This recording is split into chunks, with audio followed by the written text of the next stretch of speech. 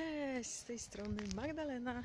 Dzisiaj mamy 19 sierpnia, godzina za 15:09 i zmierzam do szkoły. Tak, nie przesłyszeliście się. Dzisiaj jest 19 sierpnia, a ja idę do szkoły. To jest mój pierwszy dzień w nowej szkole, także zobaczymy.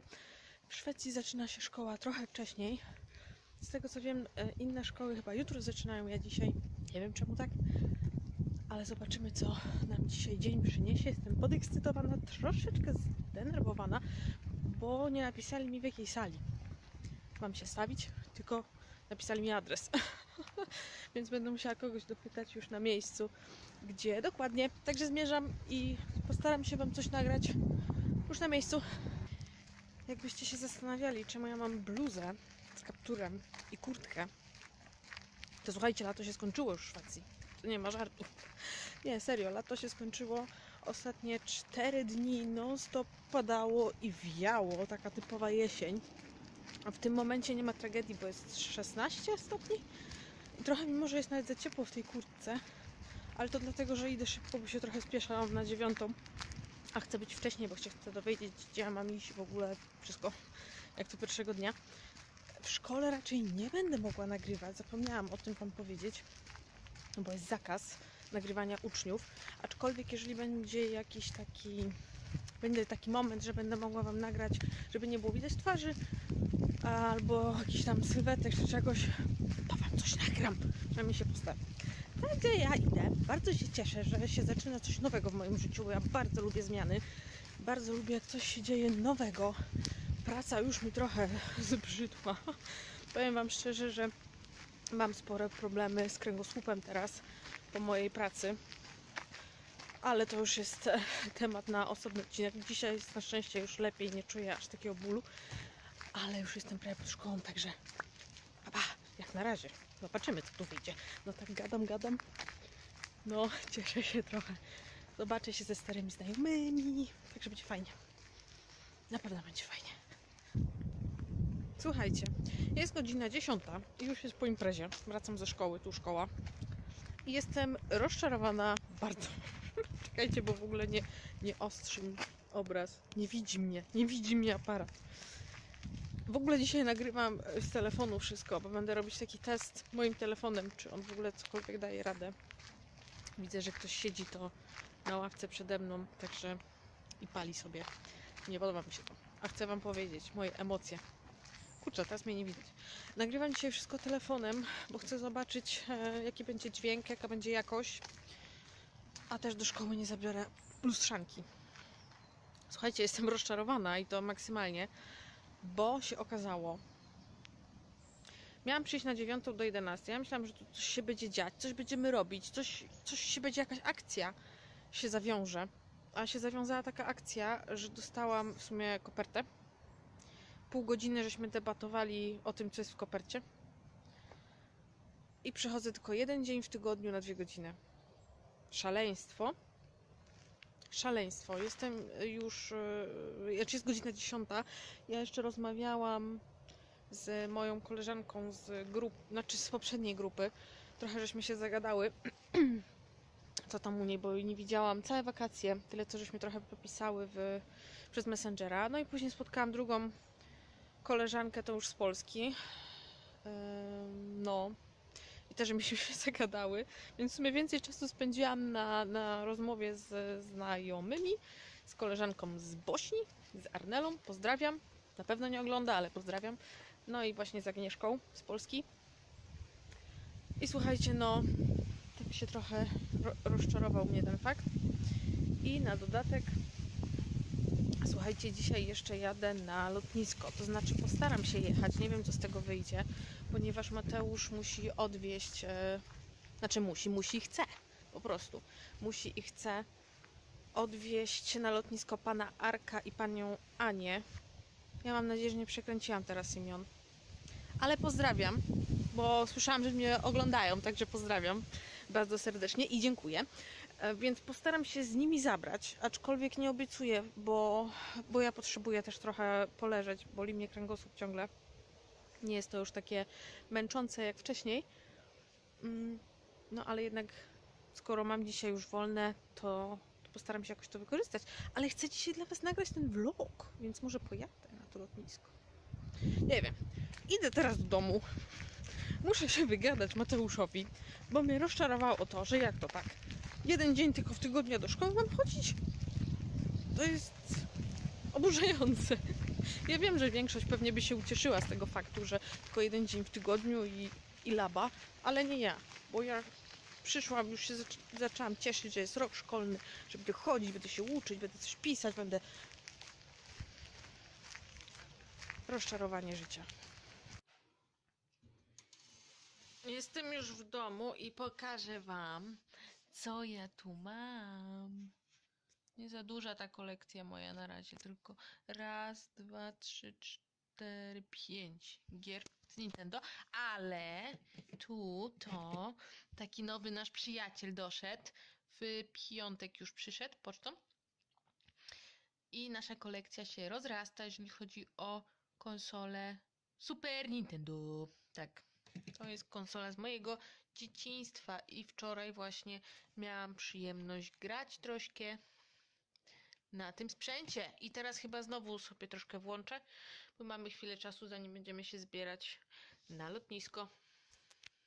Dzisiaj mam wieczór powrotu do dzieciństwa, tak chyba to nazwę. Tak właśnie wyglądała konsola, moja pierwsza konsola, byłam dzieckiem. Super Nintendo. To jest akurat to Nintendo Mini. Zobaczcie, jakie jest malutkie. Tak, spełniłam swoje kolejne marzenie. Mam piękny kubasek, zobaczcie, z Yoshim. I taki podkubaśnik, nie wiem jak to się nazywa, taka podstawka pod kubek. I będę grać.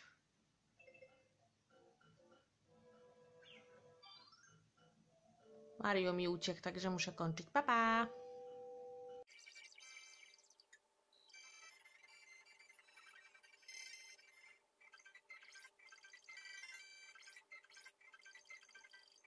No i się zrobiła brzydka pogoda, to znaczy brzydka.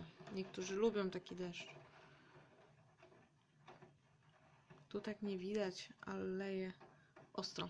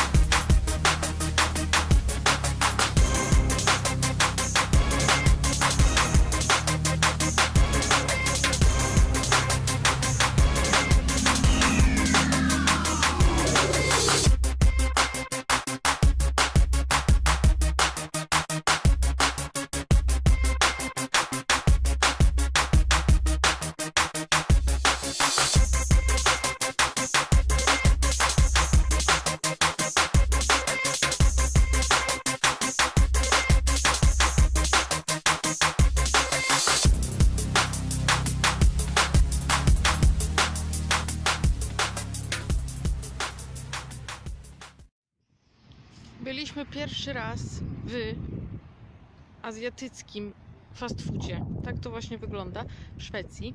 I pierwszy raz też takie cudo widzimy w Szwecji. Było bardzo dobre jedzonko, zresztą widzieliście, bo Wam pokazałam. Patrzcie, tu jest nawet drive. Można sobie przyjechać i zabrać. Fajna alternatywa dla wszystkich burgerów i tych McDonaldów, Maxów, KFC, które już trochę są przereklamowane. Patrzcie, tu macie ceny. My żeśmy zapłacili za nasze jedzonko 200 koron za 2 osoby. A tak wygląda to wszystko. City Gross tu jest jeszcze. El Giganten, teraz nic nie widać. Witam. Mamy kolejny dzień, środa tym razem. 21 sierpnia. I dzisiaj jest ten dzień, kiedy wracam do szkoły. I zobaczymy, co się będzie dziać przez te szaleńcze 2 godziny pracy. Ale chciałam Wam powiedzieć, że w poniedziałek byliśmy jeszcze w polskim sklepie, pisałam Wam. Nic tam nie nagrywałam, bo no chyba wiecie, jak wyglądają polskie sklepy. Macie tego w Polsce tyle, że bez sensu. A później jak chciałam Wam coś nagrać, to mój telefon się zbuntował i po prostu wszedł w proces wyłączania systemu i nie mogłam nic zrobić, ani zresetować, ani nic, tylko musiałam po prostu poczekać, aż bateria się wyczerpie i on się wyłączy. Więc byłam bez telefonu już później w poniedziałek, a we wtorek taki był leniwy. Dosyć odpoczywałam, no i pranie. Było trochę sprzątania w domu, więc też nie było co nagrywać. A dzisiaj zobaczymy, co nam wyjdzie z tego dnia. Planuję jeszcze pójść dzisiaj do biblioteki, aczkolwiek nie wiem, co mi z tego wyjdzie. Zobaczymy. Mateusz coś mówił, że pojedziemy do lit shoppingu dzisiaj, żeby dzień nie był stracony, bo słuchajcie, szkołę mam dopiero na 13. Na 13 do 15 i to są tak troszkę te godziny tupne, no nie oszukujmy się, bo ani rano się z czymś rozpędzić, ani po południu się z czymś rozpędzić, z jakąś pracą, czy gdzieś pojechać, czy cokolwiek załatwić. A na dodatek, jak przyjdzie jesień i zima, no to będę mogła cokolwiek zrobić tylko przed szkołą, bo już po szkole będzie ciemno i nawet nie będzie mi się pewnie chciało gdziekolwiek iść. No zobaczymy, co z tego wyjdzie. Idę i zdam wam relację po szkole, co się działo. Wracam ze szkoły i w sumie jeszcze byłam w bibliotece, wypożyczyłam sobie 2 książeczki dosłownie, ale wracam ze szkoły i słuchajcie, jakie jaja. Nie wiem, czy to ja jestem taka głupia, czy to inni tak tłumaczą, ale to nie tylko ja tak dziwnie zrozumiałam, więc chyba to nie jest moja wina. Okazuje się, że mam szkołę 3 razy w tygodniu, nie raz, 3 razy w tygodniu po 2 godziny, co i tak nie jest dużo. Nie wiem w ogóle, czy mnie tu coś widać, ale to teraz nie jest ważne. Czy też jest ważne, ale słuchajcie, mam tą szkołę 3 razy w tygodniu, godziny jeszcze dupne niż wcześniej, bo na przykład jutro idę na 16 do 18. Nie wiem, jak to skomentować. Także tyle dobrze, że mam więcej szkoły, natomiast muszę sobie kupić książki sama. Nie mogę ich nigdzie wypożyczyć, bo ich nawet nie ma, patrzyłam w bibliotece. No i nie mogę ich skserować, że muszę kupić i trochę jestem niepocieszona tym faktem, ponieważ ja nie dostanę żadnych pieniędzy za szkołę. Inni uczniowie dostaną, bo to w sumie jakoś tam, jak się kurs skończy dopiero, to dostaną pieniążki. Tam jakiś może nie super, no ale coś dostaną. A ja z racji tego, że nie mam PESEL numeru, no to nie dostanę ani koronki. Nie wiem, czy widać, ale pan kosi trawę. Tak to wygląda. A tutaj chciałabym pokazać, patrzcie, jaka to jest fajna alejka. Zawsze jak tędy wracam do domu, to mi tak się właśnie podoba ta alejka. Jest taka jak w Simsach. Wszystkie drzewa są takie równe, tak w równych odstępach i w ogóle bardzo ładnie, bardzo lubię tędy wracać. A propos wiatru i jesieni, spójrzcie, co się już dzieje. To są takie wysuszone, no ale wiecie, już bliżej niż dalej. A tutaj wam pokażę ładny domek. Patrzcie, jaki ładny. Taki troszkę jak zamek wygląda, coś takiego. Akurat samochody jadą, jak ja mówię, no ludzie. No ale fajny, fajny. Taka wieżyczka, super, super. O, i to już takie czerwone jest. Nie wiem, czy to będzie widać. To jest jarzębina chyba. Boże, ja już tak nie wiem, co to jest. Nie, jarzębina. Ale pięknie czerwone są. No.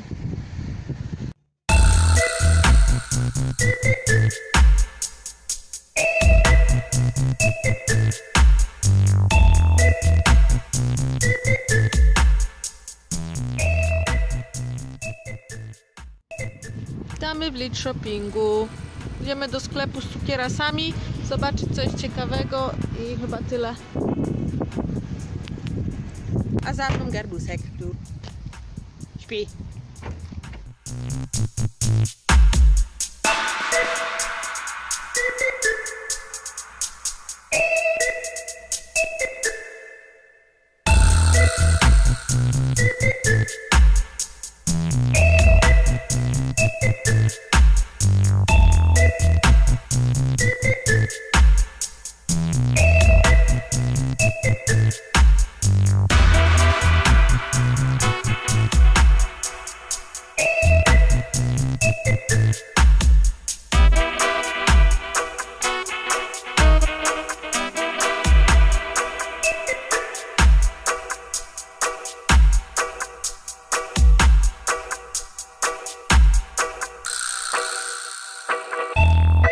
Patrzcie, jakie fajne ławeczki.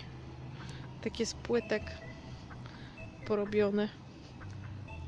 Fale.